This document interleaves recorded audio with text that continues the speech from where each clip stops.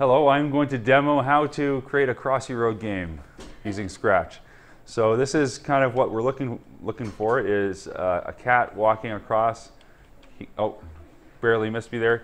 He gets a donut and I win. Okay, then it resets after a few seconds and I can try again. Okay, so very basic. So this is kind of what we're going to look at creating. So let's make a new one. It looks harder than it is. Okay, so the first thing I want to do is, maybe you want to do a chicken because there is a chicken in Crossy Road. I'm going to do a cat because I'm calling mine Scratchy Road. The first thing I want to do is probably shrink down my cat. So to do that, I can just bring in under looks, I can change size, let's say to 50%. Okay, that looks good. And then I can actually just drag this back into the menu. I don't need that anymore.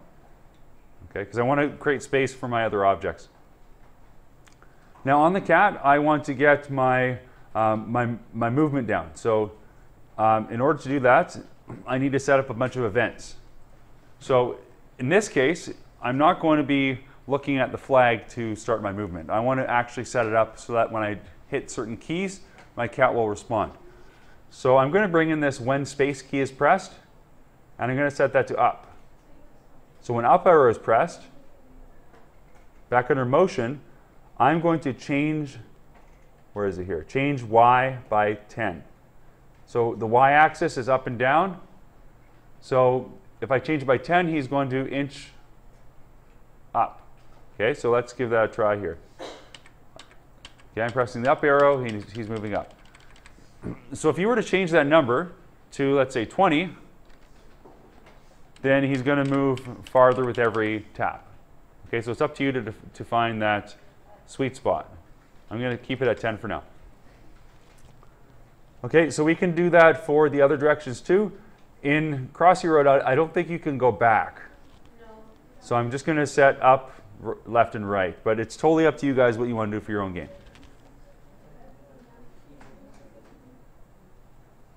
Okay, now for left and right, I'm going to be changing X. X is the axis that goes horizontally. Okay, so let's change X by -10. That will move us to the left. And if I change X by 10 for the right arrow, that will move us along the right. So now I've got my basic movement down. I can go left and right, and I can go up. Okay, so you can see with this code, you can make any number of games once you get that basic movement down. Okay, so you don't necessarily have to make a Crossy Road game, but that's what we're doing today. Okay, so next I want to add something that will unfortunately run over my cat. Well, if I'm unlucky. So it can be anything you want. Traditionally, we have cars, but if you want to do like, hippos with wings, or witches or unicorns, whatever you want to do, I'm going to just stick with something here like, let's say a Volkswagen. Okay, and again, I can make that smaller if I just drag in my set size. Let's try 50% for that one too. And click on it. It's pretty good. Okay, so my Volkswagen, I want to start as soon as the flag is clicked. Okay, I'm not controlling it with any keys. So I'll drag that in, and what I want to do is I want to use this code that says glide 1 second to another location. Okay, so actually what I'll first do is I'll set him to this position. So let's say X is -200 and Y is -25. If I move my mouse around, you see these two little numbers here, these change. That is referring to my location. Okay, so X -100, X or Y -25. Yeah, it's like a graph if you've done graphing. So -200 and -25. Okay, so when that's clicked, it's going to reset to that location. Now, I want to make it glide towards, I'm going to keep y the same because I want it to stay on the same on the y-axis, but I want him to move along the x-axis to about, let's say, x is 220. Okay? So let's see what that looks like. Okay, so when I click the flag, it's going to take him 1 second to glide to that new location. I may have gone a little bit too far. Let's say 200. That's better. Okay? Now, if I want to make him go back to the other position, I can glide back to x is minus 200. Okay, so essentially, he'll go that way, and then he'll go back. Okay, so it takes him 1 second to go each way. Now, you'll notice my car only goes once. It's a one-way trip right now. So in order for that to keep going back and forth for all of eternity, at least until I hit stop, I can go under control and repeat that forever. So I bring in that forever loop. And I don't want to put it on top of this thing because this is my reset. Okay? So now when I hit the flag, the car will go back and forth forever.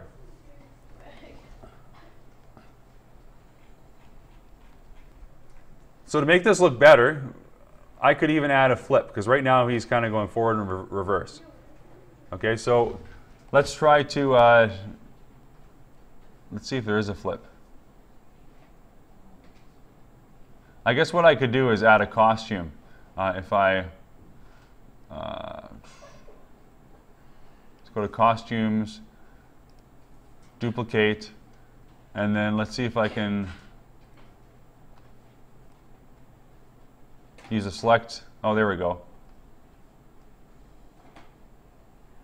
Oh, there's an easier way actually. Let's undo that. Edit, undelete. Okay, I've really done it now. Let's go back to costumes. There is an easier way. There's this one right here for flip left to right. Okay, so if I duplicate this guy and I click on this flip, there, that's better. So I've got carbug, and carbug 2. I'm just going to rename this as carbug right and carbug left. Okay, so what I can do now is switch costume. So it's going to switch it to carbug right. Then he's going to drive right. And then I'll switch costume to carbug left, and he's going to drive left. So let's see how that works. Okay, so he's actually flipping now. Looks pretty good. Now the other thing I want to do is make this car move at random speeds. Now you can't have it set up pretty predictable like this if you like, but I like to add a little bit of randomness to this. So what I want to do, instead of saying glide 1 second, I'm going to drag this pick random. So right now, it could take 1 second. I'll say, let's do a 0.5 to 2. Okay, 0.5 is going to be very fast. It's going to kind of be funny. And let's see that. Okay, so now it could go slow, or it could go very fast. He's going more slow than fast, I think. There we go. Okay, so as you're going through, you might say, okay, I'm safe, and then, oh, he got me. But wait a second, the car doesn't actually hit me. So let's go back to my sprite. One thing I do want to add is a reset. So I'll drag this flag in. So let's say when that is clicked, let's reset him to x is 0 and y is minus 145 or something like that.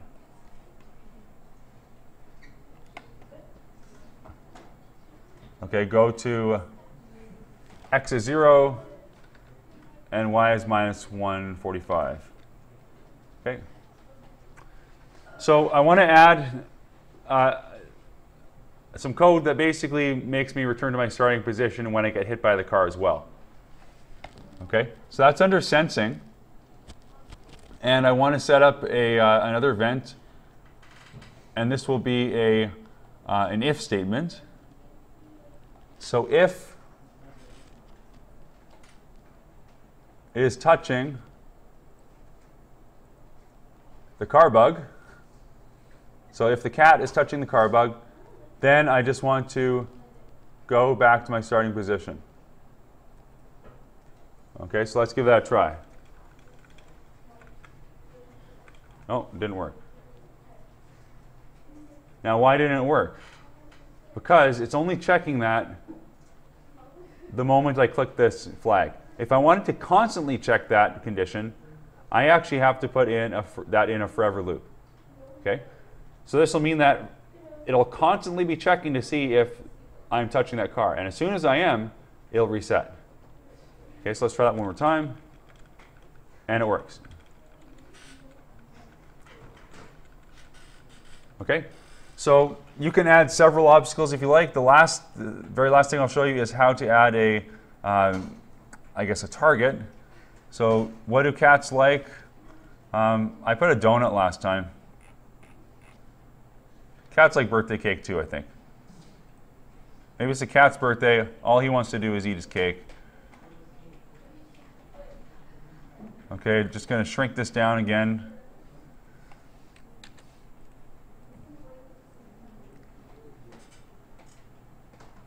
Okay, so all I need to do is set up another event here.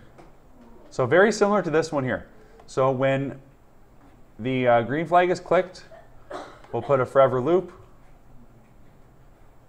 And we're just going to check to see if it's touching the cake.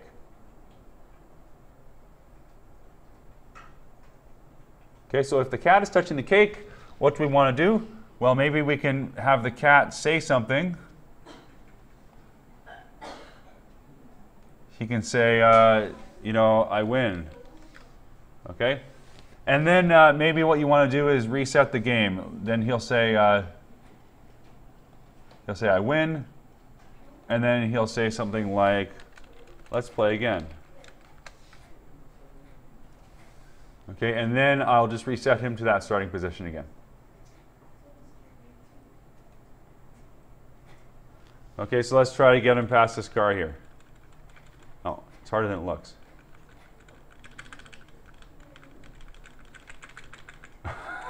Okay, this is it.